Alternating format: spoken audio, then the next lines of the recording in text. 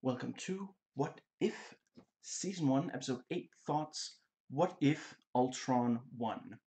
So, as usual, spoilers for the MCU leading up to this point, including this episode. I may discuss theories that might spoil upcoming episodes in this video. As usual, I recommend videos talking about Easter eggs and such on the show, reacting to it, reviewing episodes, special videos made by New Rockstar Screenwrite, Nerdist, CBR Screen Crush, Black Nerd Comedy, IGN, Heavy Spoilers, Magic Maggie, Emergency, Awesome. Not saying all of them did one or more videos on this specific episode or even show, just that they're good for Disney Plus shows that tie into the MCU. So if this is the first of these videos by me that you watched, then just to get you up to speed, I love every MCU movie. They're all in the 7 out of 10 to 10 out of 10 range, although I don't make any excuses for Iron Man 2. And I love every episode that's come out so far of the Disney Plus MCU shows. We're all 10 out of 10 for WandaVision, Captain America and the Winter Soldier, Season 1 of Loki, and the episodes of this show that have aired, including this one. And yeah, the pacing is again quite good, and there aren't any broad performances, although there is a little broad animation, some broad jokes in this episode. It is a very dark episode. Yet again, the acting performances are great. I think the episode lives up to its potential based on the concept that it explores. It's got great character moments for all of its characters. Everyone behaves in character. At the very least for this episode's universe. Now, Nando V Movies fairly recently made a video talking about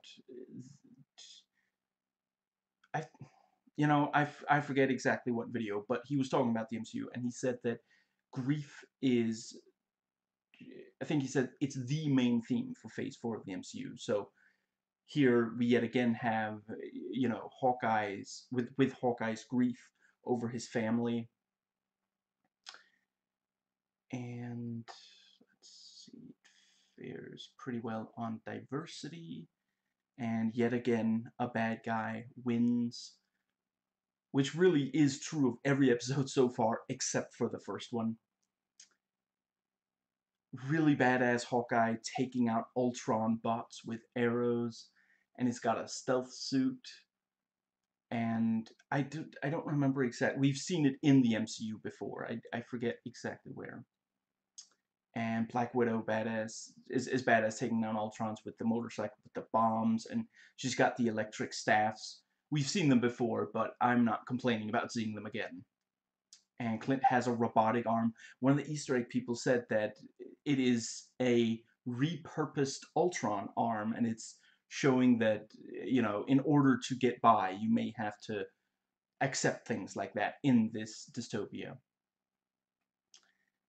And we see that they're in Russia. They're headed to the, I want to say, Kremlin. Ultron's voice emitting from Vision's body is very sinister, and he managed to take out all the Avengers, and we see him fire the nukes. Fascinating. And Ultron Vision just cuts Thanos in half lengthwise. Holy crap. I mean, if Thanos' children weren't so eager to pry the Mind Stone out of his forehead, and, that didn't lead to Vision being so badly wounded when he encountered Thanos in Infinity War, it's possible he could have done that in, in that movie as well. We know that the beam is extremely strong. And, some of the Easter egg people pointed out that, fittingly, Thanos is cut exactly in half. The two parts of his now dead body are perfectly balanced, as all things should be. And we see Ultron creating thousands of bots with the Reality Stone. There was a commenter on one of the Easter egg videos who said that now we know that Thanos was actually being very humble when he used the Infinity Stones. And yeah, it really, like, and it's really cool because it is like, if you go back and you look at Infinity War, I mean, when would Thanos have created a lot of bots? Okay, he could have done it when he was facing Iron Man and the others, but at first he thinks that he's only fighting one person, And once, I would agree that there are maybe points during the fight where he had enough breathing room that he could have tried creating at least some. I think he wanted to show that he could beat them on his own. Ultron, meanwhile, he's all about efficiency, so just, it's more efficient if you create, yeah. And we see him laying waste to a number of worlds that we see in the movies. Listen, Skynet, I've seen the robot movie, and I really don't think it needs a sequel.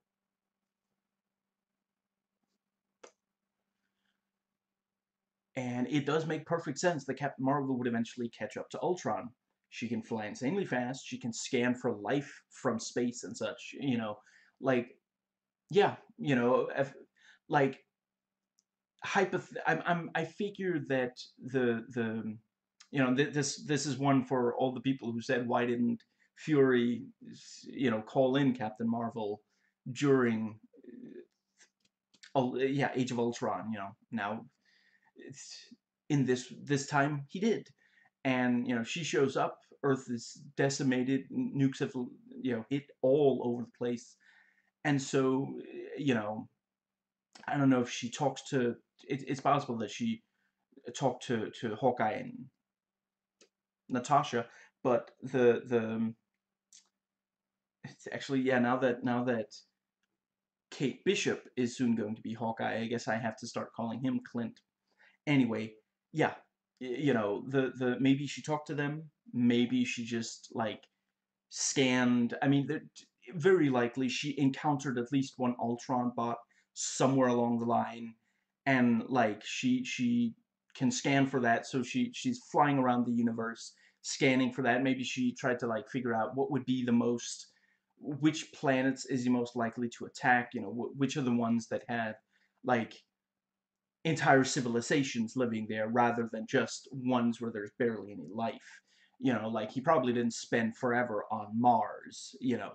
So yeah, she's flying around insanely fast, scanning for, I don't know, electronic signatures that, there's not that much that she can't do.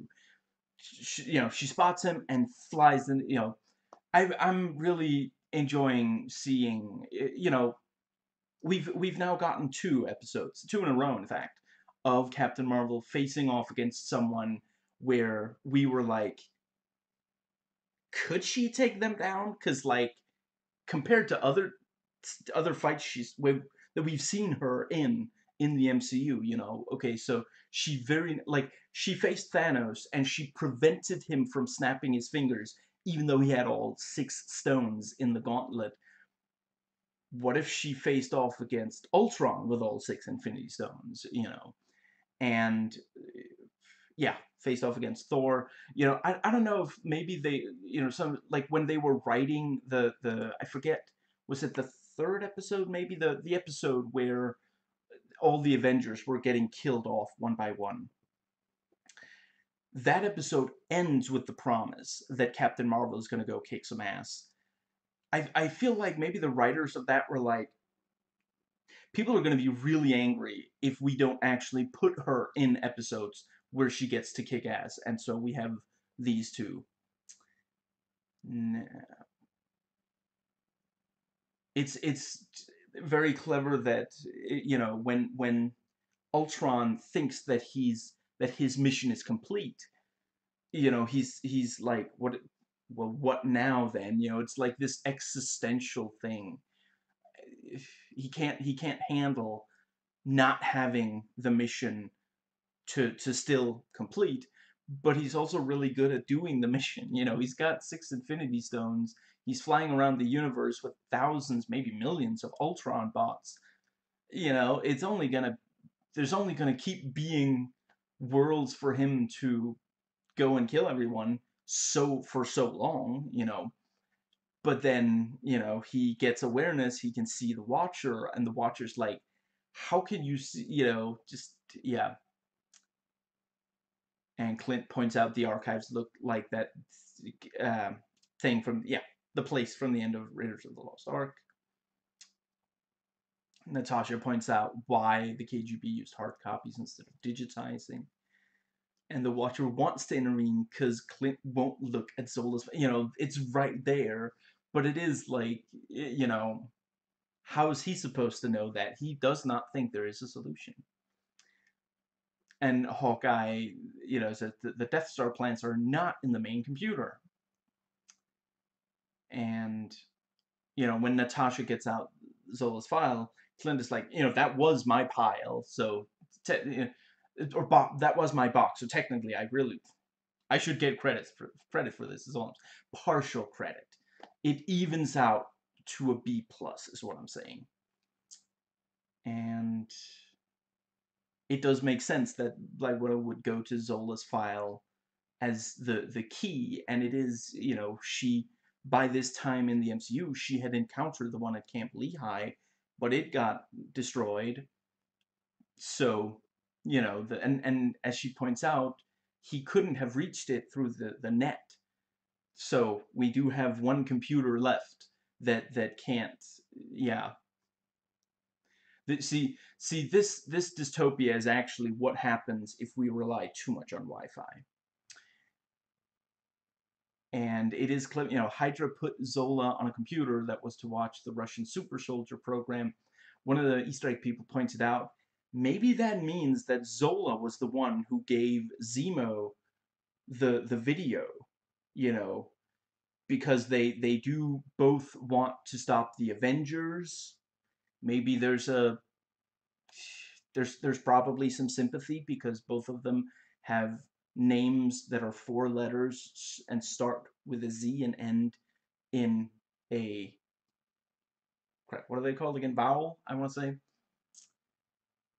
And Clint uses the USB arrow that hacked the helicarrier in the first Avengers so that they have Zola on it and then fire it into one of the bots. Very clever. And I like, Clint is like, you might feel a little sting, or maybe not. I don't really understand exactly how, it is like, can he feel anything? Is like, could the data be called pain? Anyway, the and they drag the bot into the room. It was quite. I like that one of the other bots like reaches out the arm and like grabs hold of. It could really screw everything up, but then Natasha throws the shield. She wields the shield. She would make her father figure proud. And they're actually in the. It is either the room where the final fight in Civil War took place, or it's a room that's very similar to it. I think it's supposed to be the exact same. I think there was one of the Easter egg people who said it's a room similar to it. Anyway, and Clint lets himself drop into the group of bots because he doesn't want to fight anymore. It's a reverse of her sacrifice in Endgame.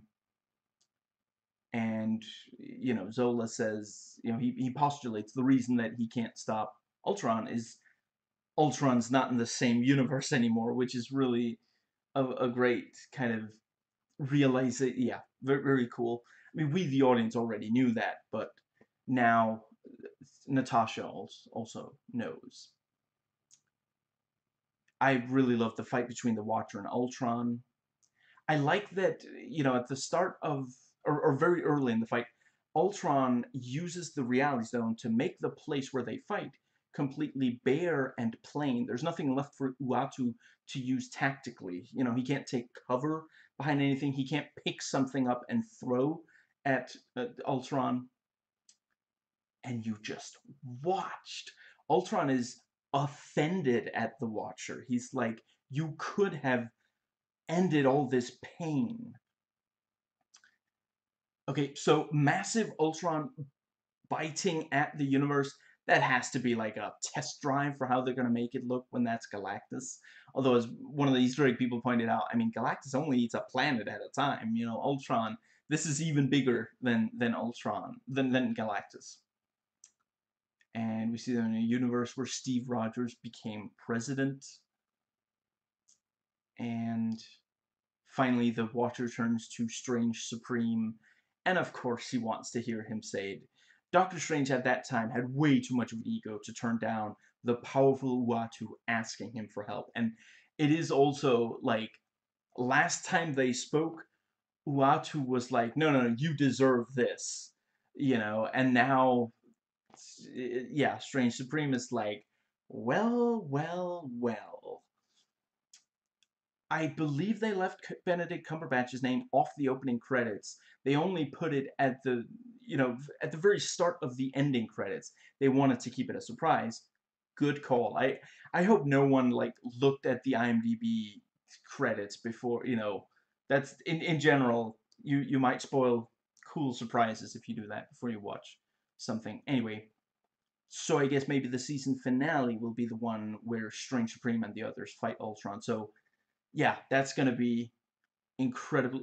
Yeah, when I made that note, they hadn't released I don't think they had released the trailer. Otherwise, yeah, now it's pretty much a sure thing. The finale is gonna be that, and I guess maybe that's gonna be the thing for both seasons. So far, they're only talking about 2 seasons. That you know, as far as I can tell, at least, they're going to choose at least one major cast member from most, possibly all, of the episodes, leading up to the finale. They're going to pluck them from the multiverse and assemble a team, and that team is going to take on the overall threat, the threat to the multiverse, which, there's nothing in the rulebook that says they can't come up with another huge threat for next season. So, yeah, you know, I remember actually believing that this was going to be an MCU thing that wasn't really going to try to fit in continuity and build to something. I don't know what I was thinking. Of course, they're not. They will always find a way to tie these things together, and I love them for it. This is so much fun. This is one of the best of these Disney Plus MCU shows. So the actors from the movies in this episode are Jeremy Renner, Benedict Cumberbatch, and Toby Jones. Everyone else is a sound alike. I wasn't wild about, I want to say her name is Lake Bell, as Natasha before this episode. She's growing on me. I don't know if she's getting better, or I'm just, or I'm changing my mind exact, but I thought she did a really great job in this episode. I thought she sounded a lot like Scarlett Johansson. This episode is actually a lot closer to the comic book Age of Ultron than Avengers 2, which really, it took the name of the comic and fairly little else. A lot of people were very frustrated. And I remember actually there were people saying, because they took the title for this, it's going to be forever before we see the proper story.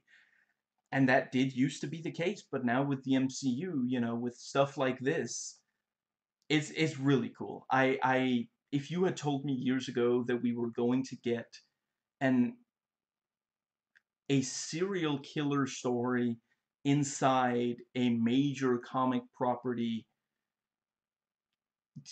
adaptation, you can get it in comic books, but in movies, for a long time the movies were really slow to go as wild as the comics did, and now we got there. It's yeah, this is really, really cool.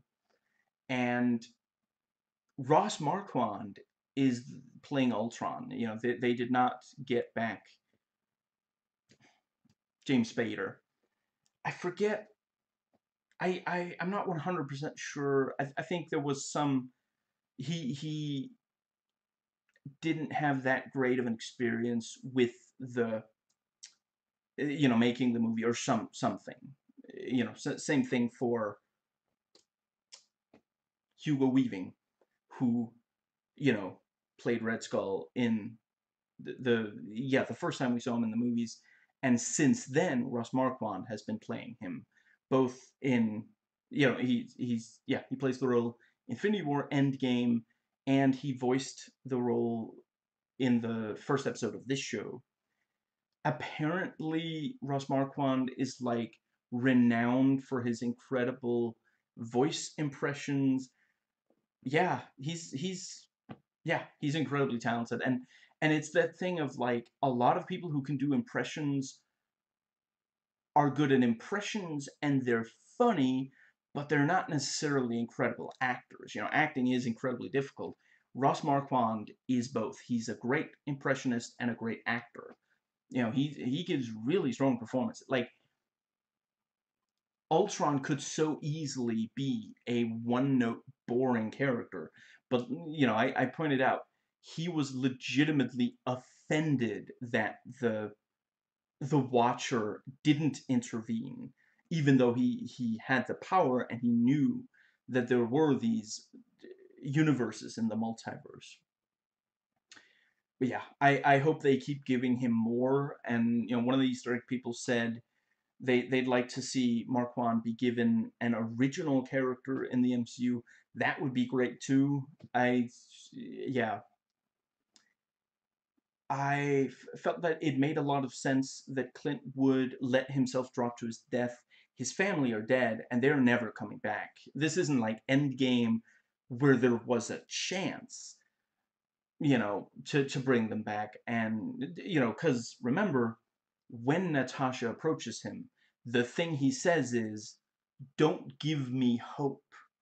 He knows there it's hypothetically possible, but he can't let himself hope that it could be because he's afraid it won't. But in this, like, there's nothing. There's, you know, what could they possibly do to, you know, hypothetically, like, if he knew that time travel was an option and they had a good plan for, like, getting to the, what's it called?